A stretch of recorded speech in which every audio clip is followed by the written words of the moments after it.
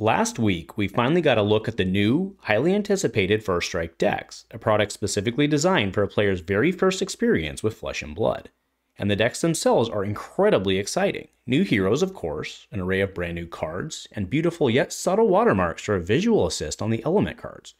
Overall, nothing short of a massive win. But an interesting thing out of the First Strike decks was that the decks came with an alternate loadout of Arcane-focused equipment.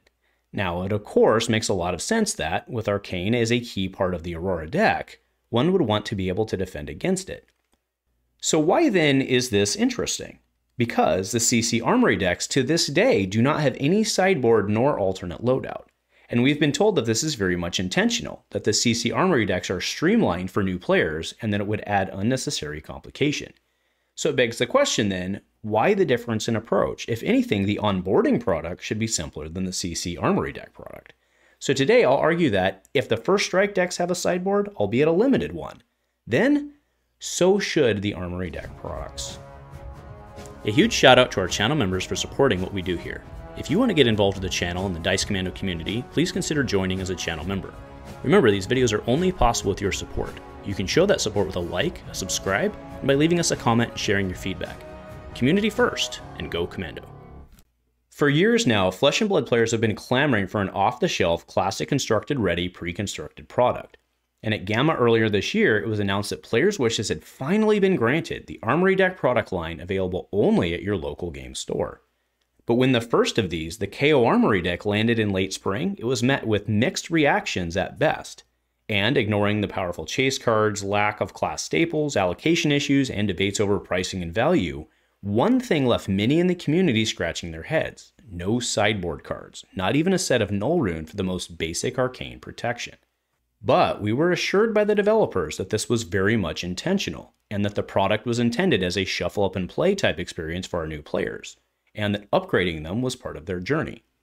Now, while the community still questioned the success of a new player going to an Armory event without arcane protection, we, at least largely, disagreed and committed. And we moved on, accepting the product overall as a net positive. And this has continued through the subsequent Armory Deck products: 60 cards, 4 equipment, 1 hero, and 1 weapon. Shuffle up and go. It was clear that the logic for the Armory Deck entry-level products was that sideboarding, even just at the equipment level, was something that the developers did not want a new player to be concerned with. And that's why the recent reveal of the First Strike decks and the included alternative equipment pieces for arcane protection made me raise an eyebrow. Now let's be very clear about this. I am in no way talking down about the First Strike decks. I am super excited to get my grubby little paws on them and smash them into one another, and I'm also super excited about Aurora. Furthermore, I believe that the inclusion of the Spellvoid equipment was absolutely the right call, and I applaud it. So no, this has nothing to do with First Strike itself. Rather, it's a rehash of the conversation around the lack of sideboard, or at a minimum, loadout support in the CC deck product line. And I believe it to be completely fair to do that rehash, so to speak, given the apparent conflicting messages that we've been given between First Strike and the Armory Deck products. Now, I get it, someone out there will be saying to the screen, well, they changed it due to the feedback the community gave them. And I'm sorry, I just don't believe that to be true, primarily given the timelines between them. First Strike was almost certainly in the final stages, if not already committed to print, meaning that that decision had already been made at the same time. And second, the Azalea deck, which just hit the shelves last week and still remains with the basic structure. So yes, it is quite fair to re-ask the question of why the Armory decks don't have similar loadout options. Well, yes, it is still an entry-level product. It is one that, as compared to the intent of the First Strike product, requires more game knowledge and ability of its target audience. The Armory decks are a pick-up-and-play product, not a learn-to-play product. First Strike, in contrast, is a learn-to-play product. From their own page, perfect starting point designed to teach new players the basics.